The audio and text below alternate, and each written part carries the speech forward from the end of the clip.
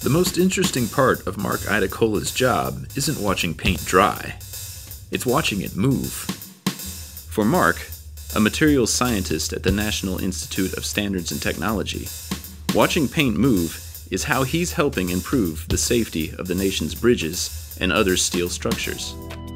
Mark is on a team that's using Speckles painted on bridge components to study how the metal behaves under stress and strain. The work builds on a joint effort between the Federal Highway Administration and the American Association of State Highway and Transportation Officials to better understand how such behavior can lead to disaster. That's what happened on August 1st, 2007, when the Interstate 35 West Bridge in Minneapolis collapsed in the middle of the evening rush hour. According to the National Transportation Safety Board, a design flaw in a metal connector called a gusset plate was the cause. 13 people died and 45 were injured when the bridge's main span plunged into the Mississippi River.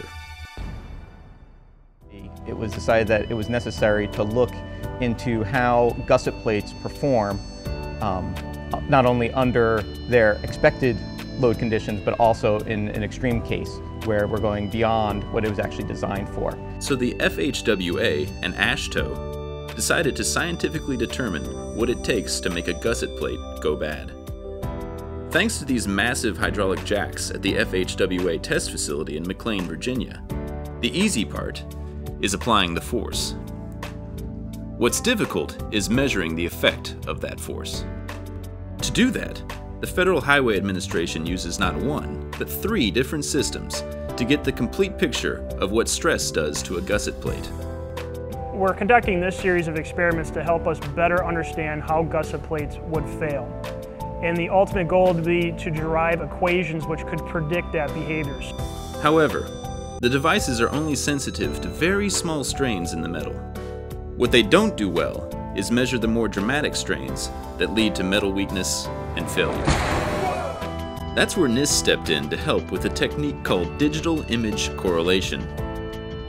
Like a pair of superhuman eyes, 2 high-resolution cameras in stereo record the speckled pattern painted on the gusset plate.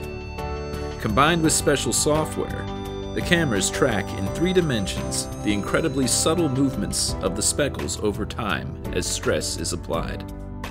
We immediately start getting data, and that data will be able to continuously measure all the way until the failure of the plate, either through buckling or some other mechanism. The researchers hope their efforts will help the Federal Highway Administration improve the national guidelines for designing and inspecting bridges, so that tragedies like the one in Minnesota will never happen again.